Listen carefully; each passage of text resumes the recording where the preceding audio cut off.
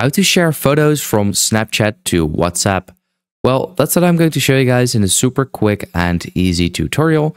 So if this video helped you out, please let me know in the comments. And also leave a like if this actually helped you out, so I actually know it helped you out. But yeah, let's get started. So this applies for both your photos or videos that you have created or are now creating on Snapchat.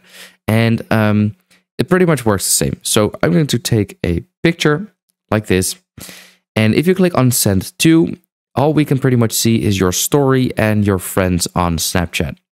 Now there is actually a share button in the bottom right corner, but for me, this just disappears and it doesn't really do anything.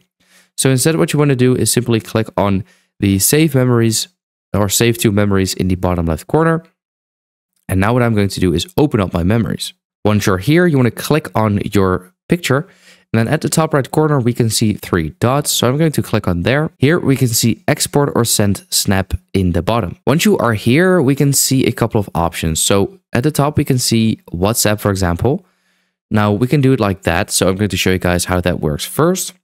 If you click on the send button in the bottom right corner, this will open up WhatsApp and you can send it to anybody. So I'm going to send it to myself. But as you can see, this is actually a link. So if I now click on send, you can now see that we have sent a link. Now, if we click on the link, this is pretty much what will happen. And it will open up the picture inside of Snapchat.